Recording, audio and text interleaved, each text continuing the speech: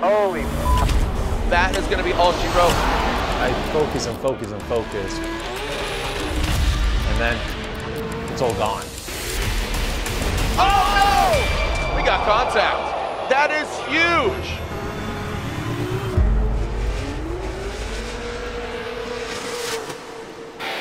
That's right. This is Formula Drift, what we call the Throwdown, the battle in Seattle. Round 6 of the Formula Drift Pro Championship. It's sold out. This is the largest Formula Drift Seattle event we've ever had. 5 previous rounds, 5 different winners. We had that scenario last year outside of 2 rounds being won by Fredric Aasbo, and here he is leading the championship again. Whatever happens today can have a big effect on how things are going to go in the next 2 rounds. These are our season winners. Matt Field wins in Long Beach, Plunkett Jr. Atlanta, Orlando Chelsea Denofa, Adam LZ at E-Town, and most recently, Odie Bakshis. Who's gonna fill out the rest of them? Are we gonna get a different winner? Simon Olsen, a real threat. Plunkett Jr., he's back. He's shaking things up. He's won here before. Can he do it again? Brian Tuerck, you know, he's had a couple #1 qualifications. Chelsea Denofa got the win in Orlando earlier this year. You know, the championship, it's really still up for grabs, and you can see that. Only 43 points separate first and fifth. Every round has 103 points totally available from qualifying to winning the event. Every point counts, every turn, every battle counts. Anybody could really win it. It's gonna come down to Irwindale. I'm just gonna put it out there. There's no way it's gonna be decided here in Seattle or Utah, but it's gonna come down to Irwindale. Seattle, are you with me? 1, 2, 3.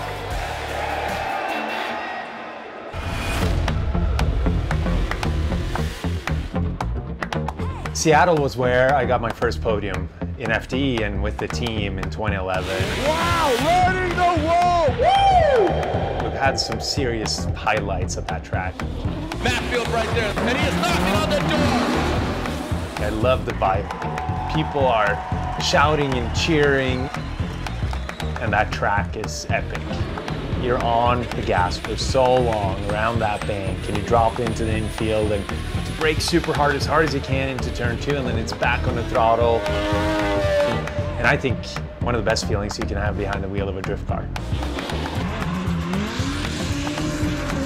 I've had some great years at Seattle, and I've had some not so great years at Seattle. Had some crashes at Seattle, run-ins with other drivers at Seattle. The track's super fun. For a bank track, it's probably my favorite on the FD calendar. It's like a very fine dance between front grip and rear grip. So it's a super tech track, and I've always liked it. It's been one of my more fun ones to go to.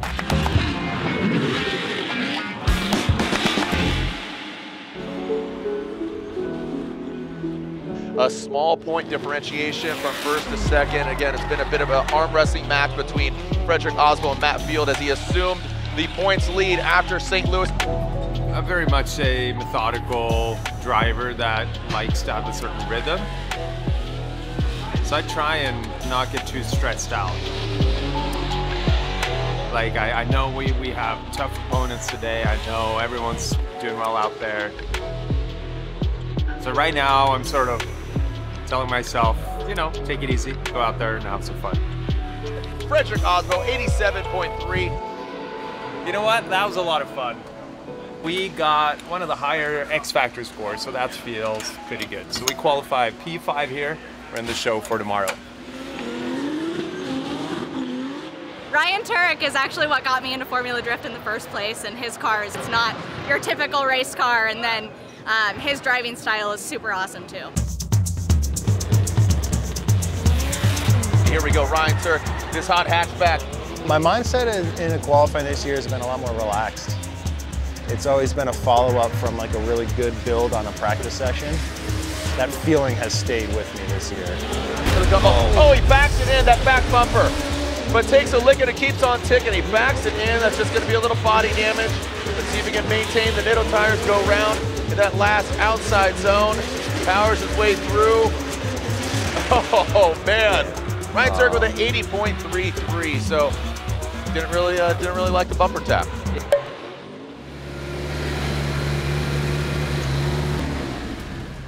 Qualifying didn't go as planned. Right on the end of outer one, the wall kind of hooks a little bit, and when I grab the handbrake, I put the rear into it, and it kind of shunted me down off my line. I didn't think it looked that bad, but the judges did not agree. I think it were like 12th or 13th, which is a huge bummer, but how it goes when you're trying to push and make some happen, sometimes you just get bit a little bit, so let's carry on. It's tandem time now.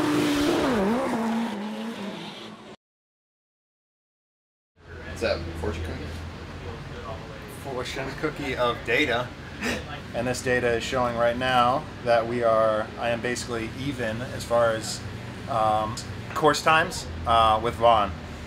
So that is a huge plus. I just have to drive to literally the best that my skill set can give this car. And if we can do that and not make any mistakes, then we're gonna win. And that is the plan. Next up, a massive battle. Ryan Tuerck, Vaughn Gittin Jr., two legends and veterans of the sport. Both Drift Alliance homies. So I have a long history with Vaughn. I actually met Vaughn before Formula D was even a series or anything. He was one of the first with guys like Tony Angelo, Chris Forsberg, Matt Petty, kind of started the first sanctioned events of drifting on the East Coast, I think back in 2003. We're all on a team called Drift Alliance, and Vaughn and Chris and Tony were all the ones who kind of helped me get my start. They helped me get my first sponsorships in the sport and really got me going into be able to compete in Formula Drift full time. Welcome out to Road Atlanta. Vaughn's a two-time champion, phenomenal driver, and continues to show that even in a semi-retired state where he came out and won Atlanta. Vaughn Gittin Jr. gets the win, makes some noise. He's a phenomenal competitor, great behind the wheel of his car, and definitely very aggressive on the track. Vaughn Gittin Jr., he's shaking things up. I mean, this is only his second round of the year. With Vaughn running a split season, he's running only half. And he's won back-to-back here previous years. So he has a huge target on his back, and he's going for it. So he is playing major disruptor to the championship. He says, oh, cool, I'm just going to stick my Vaughn Gittin Jr. in the mashed potatoes, you know what I mean? So there you go, there you have it. And here we go. We qualified into a hell of a bracket for top 32. So Vaughn Gittin Jr. up first. Strategy against Vaughn, we treated it as like a finals battle, you know, and we felt confident going into it. Make some noise for Tuerck and Gittin. Ryan Tuerck initiates Vaughn Gittin Jr. close in proximity. Went out, put on a really good lead lap, like a qualifying 100-point style run. Look at Vaughn, right on line and just kind of slides the car in nice and tight. Tuerck, he's got an opportunity here. He's got to stick to Vaughn's door. That's going to be tricky since that car is so fast. Here we go. Who's moving on? Who's going against Aasbo in 16? Vaughn Gittin Jr. or Ryan Tuerck? Chasing, just tried to apply as much pressure as I could. Had a couple really good spots where we had some really good proximity. Into that power alley, massive angle there for Vaughn Gittin Jr. Look at how tight they are. On the last transition, Vaughn had over-rotated the car, and that big mistake there pretty much gave us the win. To beat Vaughn was, I'm not gonna say a relief, but it was just like, yeah, okay, we got it. That kind of proved to us that our car setup were on the right track and that we were gonna be hard to beat that day. Vaughn just overcooked it and burnt the nittos. So I just asked Ryan, that was a crazy one, and he said, yeah, the build up to it.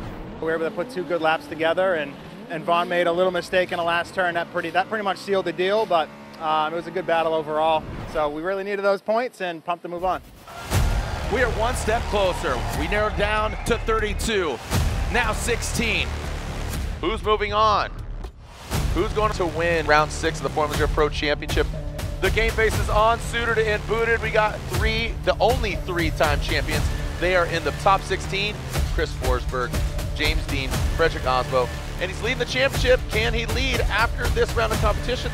Can Ryan Tuerck get it done? Those two teammates have to battle each other here in the 16. The excitement is just palpable. That's right, this is the throwdown. Who's advancing on? We're about to find out. Ready to rock? That guy's ready to shred. Ew! Unleash the Kraken.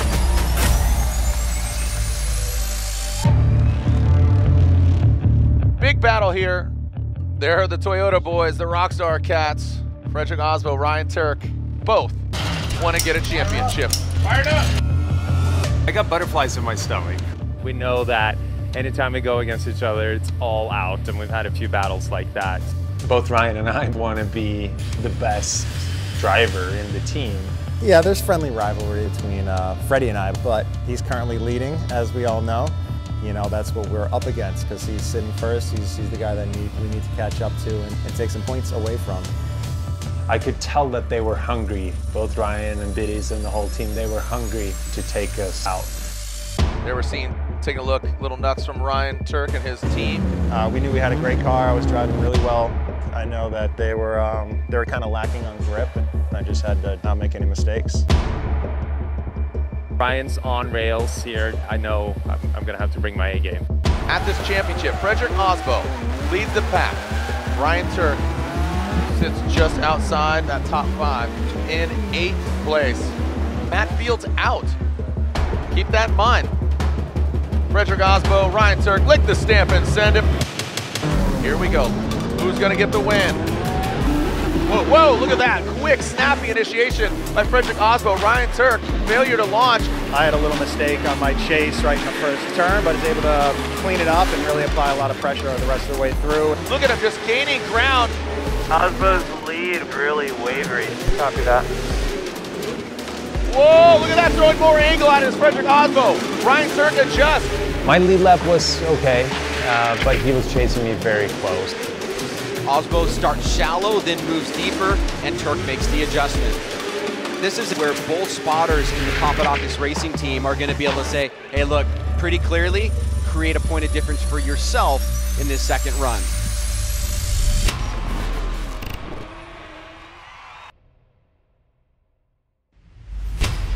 Freddie, great lead run. One of your best. Good job cleaning that up. If you have a little more driving pace, that would help. Okay. Some details on that? Details. All right, we have a faster car. Copy that. Ryan Tuerck will now lead. There is so much on the line here as far as, you know, Matt Field going out, who sits in second. If Freddie goes out here, that would be major repercussions. He leads the championship. Matt Field's hoping for that, to be quite honest. Still give him a shot. Full power on. Let's go. Here we go, baby. Like, I was definitely feeling it. Things were good. Now coming into the big bank. Struggling with the pace there to keep up with it, and he really took off. I got surprised by his pace being faster than I anticipated. Very, very close to what Aasbo did. I think the line is more stable from Tuerck out front. He was a lot more committed coming down from the bank and more aggression. He had a much better line. Aasbo coming through. He's on the inside of outside zone 3, but Tuerck fills it. Fredric Aasbo almost diving in on the inside. That really could have hurt him. Back and forth by both drivers. You're doing the calculus, the algorithm. This, that, minus this, plus that. Carry the 1. Is everything looking good? Feeling good up there? Yeah, we got it. Ryan Tuerck gets the win unanimously. We got the win, motherfucker. Let's go! Boom goes the dynamite, light the wick, just like that. So 1 and 2 in points is knocked out. That shakes things up quite a bit as far as that top 5. Matt Field got a little bit of luck there too. There it is, fist bump. Freddie still got a smile on his face, but you know that deep down, he's bummed, he's pissed. Ryan's a tough one. We were a little bit conservative with car setup, and ultimately it wasn't enough to hang with the best one here today. Hell yeah, baby. With every battle that you win against the former champion or the champion, it definitely boosts your confidence. We knew that we had a good shot at the win. We're still on the back foot. We still need to just win battles. We need to get to the podium. Like, I'm disappointed in myself because it's like we started off on the wrong foot. I never pushed for a faster setup, and I sort of settled with what we had because it made the car easier to drive. And I think I would have loved to explore more and went out of our comfort zone a little bit more, and that's definitely going to be in the notes for next year. Bummer.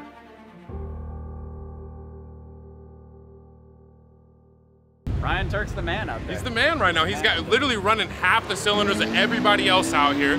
We're running still up at that 1,000 horsepower, and we're doing it with 4 cylinders. Big bang, Ryan Tuerck gets the win. advances on. He's going against Denofa. Wow, you hyped for that one or what? Moving to the semifinals, our first semifinals of the year.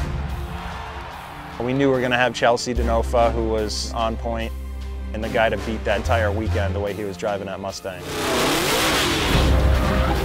The last couple of years, whenever we ran Chelsea, we had an issue. Like in Orlando, we ran Chelsea, and we were feeling awesome, and we had a tire DB. Chelsea Denofa pulling away. You know what I mean? Like, that's it. Oh no, that's not the way you want to go out. Last year, we ran Chelsea in Seattle. We broke a freaking axle. Oh, and Ryan Tuerck spins. But you know every time it's going to be like this death match, you know what I mean? Chelsea's usually always on point. You just know it's going to be a hard-fought battle, and whoever wins is the best man that won, you know? Our final four is set. Chelsea Denofa versus Ryan Tuerck. We enter the Type S Final Four.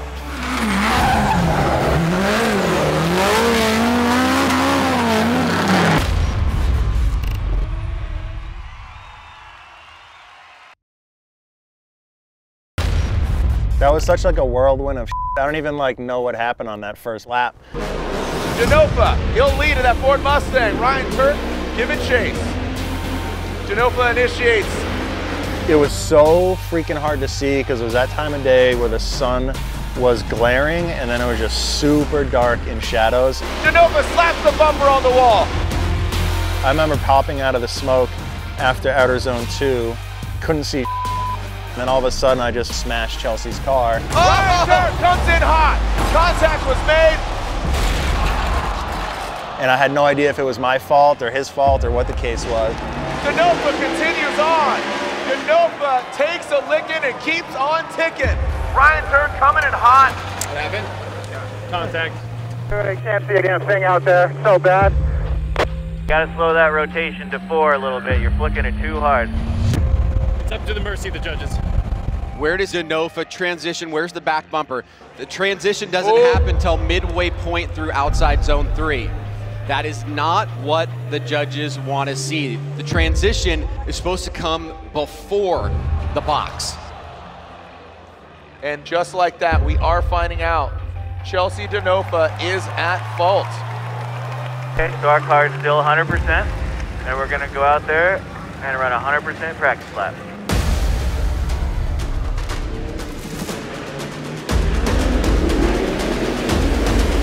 Here we go, second half of the battle. Ryan Tuerck out front, Chelsea 88. Denofa in the chase position. Look, no harm, no foul. Ryan Tuerck's feeling confident about it. Now into that power alley. Transitioning, see, you can see right there, early on, right there in the box. Denofa now into the pocket, into the position. Oh no! Ryan Tuerck parks it! Tuerck parks it! I freaking spun in the last turn, had the thing wrapped up and spun in the last turn. Like, come on. And that's an incomplete in the leads. That's automatic one more time. It was basically an incomplete on each lap. Tuerck transitions way too fast, way too aggressively, and says, hey, how you doing? Let's go one more time. It's gonna be a one more time. Let's look for a quick turnaround. We went back, they fixed the front end, realigned it. Strategy was try to turn the car up even more. Well, we literally could not put anything else into the car. We're on the absolute razor's edge of what that thing is capable of. Make some noise, Seattle! Let's send it! Denofa and Tuerck. Chelsea's a great driver. Just kind of lets it all hang out. Good angle from Denofa. You're not going to get any bullshit from him. It's just go out there and let it all hang out on track. Great angle, look at that, set and forget it, little hop, skip, and a jump. Going to the power alley, Denofa dips, throws Ryan Tuerck off a little bit. Went out there for one more time and did another freaking dumb mistake. Chelsea made some sloppy mistakes. Here we go, pack it up or pack it in, let me begin. Into that second outside zone and third outside zone. If I didn't make a mistake, would have easily just taken it again, you know? So it ended up going one more time, once more. All right, Ryan. Third time's a charm. Let's go, boys. Who's going to the finals? On the entry, I was a little bit off sync, and then I was playing catch up. Ryan Tuerck overcooks it, goes off course, major deficit. I just caught front understeer and it just sent the car straight off track. In that area, there's just no way of recovering. He makes a major mistake. Genofa finishes on through. That was pretty much it. 4 wheels off, incomplete. That is an incomplete for Ryan Tuerck. That is a huge shock to his system. It was the best we did all year, but I couldn't even, I was so upset with myself for making those mistakes. It was just so dumb. Chelsea Genofa is going to the finals. Genofa, massive points jump.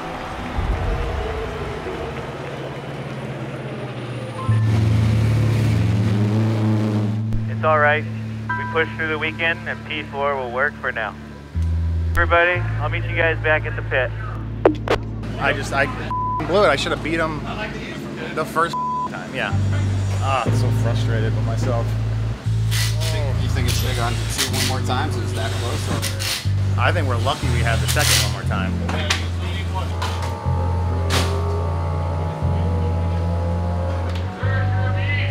Thank you. Yeah, I felt like if we beat Chelsea, we would have had the win locked up for sure. We fell just short of the podium, and it was, it comes down to qualifying. That little run-in with the wall on Friday cost us some champagne, which is a huge bummer.